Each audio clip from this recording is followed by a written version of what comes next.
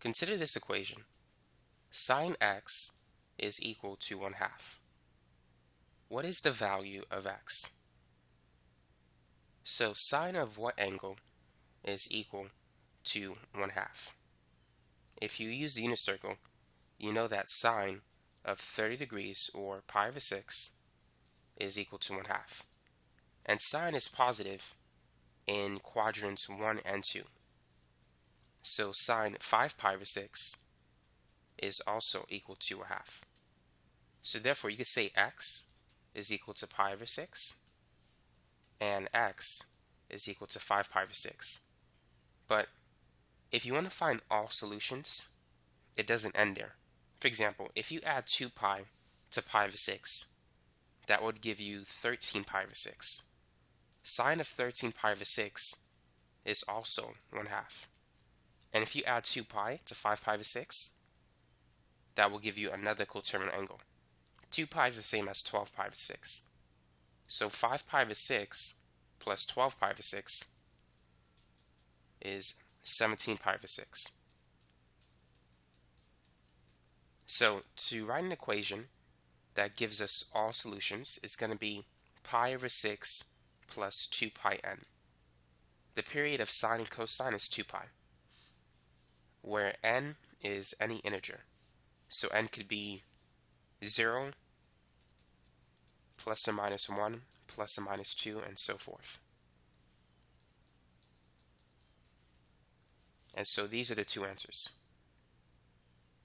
So anytime you need to find all solutions, make sure you write your answer in terms of n. Let's work on another example.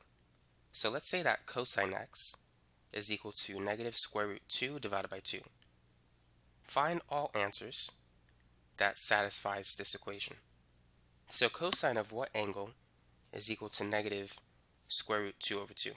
Now keep in mind, cosine is negative in quadrants 2 and 3. And you need to know the reference angle. Cosine 45 is equal to the square root of 2 over 2. So in quadrant 2, an angle of 135 produces a reference angle of 45. And in quadrant 3, 225 produces a reference angle of 45. So therefore, cosine of 135 degrees, or cosine 3 pi over 4, that's equal to negative square root 2 over 2. And also, cosine 5 pi over 4. It's equal to the same value. So we can write the solution as this. X is equal to 3 pi divided by 4 plus 2 pi n, where n is any integer. And x is also equal to 5 pi over 4 plus 2 pi n. Here's another one. Let's say we have this equation, 2 sine x plus the square root of 3. Let's say it's equal to 0. And this time, we're going to restrict our answers from 0 to 2 pi. So when you see this, that means you don't need to add 2 pi n to your answer. You only want the answers in this range. So first, let's isolate sine x. And we could do so by subtracting both sides by the square root of 3.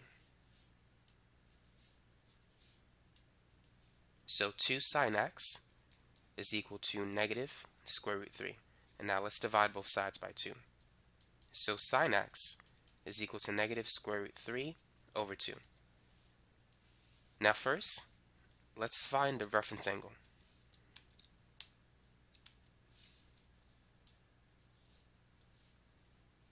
If we draw the 30, 60, 90 triangle, across the 30 is 1, across 60 is root 3, and across the hypotenuse is 2. Now, the angle has to be 60 because sine is equal to opposite, which is root 3, divided by the hypotenuse. So we know that sine 60, or sine pi over 3, is equal to root 3 over 2.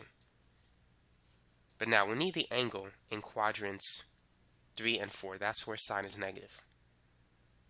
240, or 4 pi over 3, has a reference angle of 60. So sine of 4 pi over 3 is equal to this value. And also 5 pi over 3 have the same reference angle as pi over 3. And so that will give you that answer. So x is equal to the values inside. X is an angle. So x is 4 pi over 3 and 5 pi over 3, which is in this range. So these are the answers to this problem. Here's another one that you could try. 3 tangent x plus the square root of 3 is equal to 0. Find all solutions. So that means you want to write your answer with n. So what should we do? The first thing we need to do is subtract both sides by the square root of 3. So 3 tan x is equal to negative root 3. Next, let's divide both sides by 3.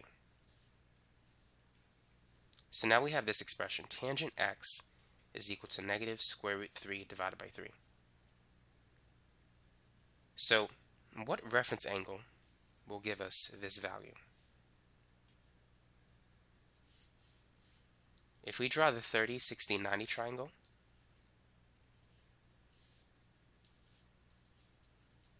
we need to use the 30-degree angle. Tangent of 30 is equal to the opposite side, 1, divided by the adjacent side.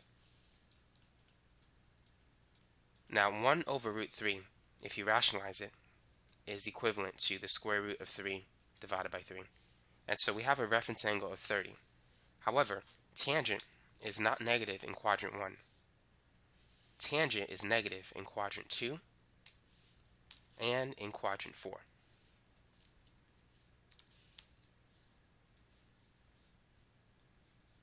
So 150 will give us the angle in quadrant 2. And to get the angle in quadrant 4, that's 330. So tangent of 150, which is the same as 5 pi over 6, is equal to negative square root 3 over 3. And tangent 11 pi over 6, which is 330, that's equal to the same thing. Now we said that the period of sine and cosine is 2 pi. The period of tangent and cotangent is pi. So to write the answers, you can write it like this. X is equal to 5 pi over 6 plus pi n as opposed to 2 pi n. And it's also equal to 11 pi over 6 plus pi n, where n is any integer. And so these are the answers. And make sure to make some sort of statement that defines n. Here's another problem. Let's say that 2 sine squared minus 1 is equal to 0. Find all solutions. So first we need to add 1 to both sides. And so 2 sine squared is equal to 1. Next, we need to divide both sides by 2. So sine squared is equal to 1/2. So now what should we do at this point?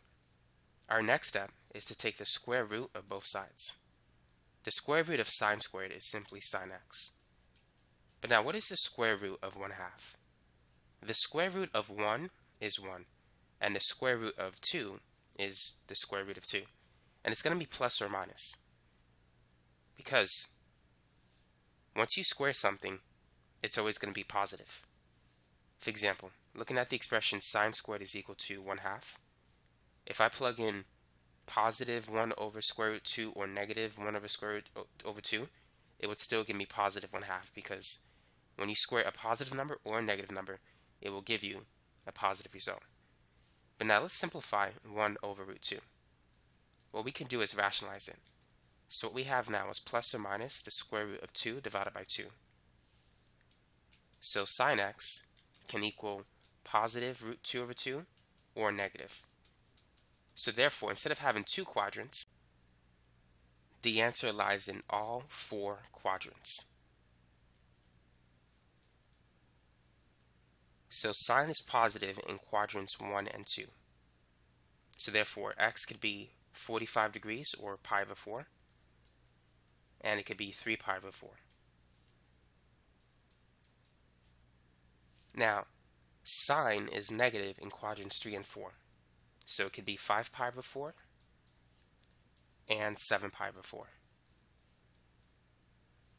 Now, to write an expression to get all solutions, we need to add 2 pi n to every answer.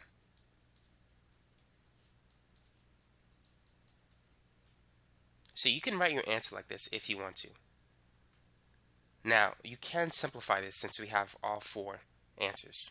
Notice that each of these answers differ by pi over 2. Pi over 4, which is 45, differs from 3 pi over 4 by 90 degrees. 135 minus 45 is 90. And if you add 90 to 135, you're going to get 225. If you add 90 to 225, you get 315. And so because each of these answers differ by 90 degrees, we can write one statement that represents all of these solutions. So x is pi over 4 plus pi over 2n, where n is any integer. So this will give us any answer. If n is 0, then we're just going to get pi over 4.